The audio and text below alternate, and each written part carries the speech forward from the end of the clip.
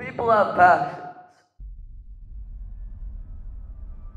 dreams, and wild imaginations.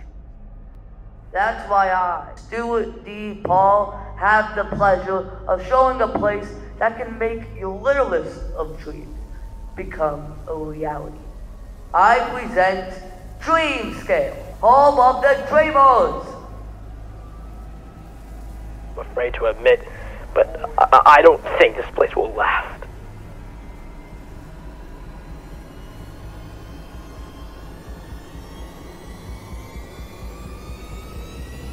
You really think this place was worth saving? You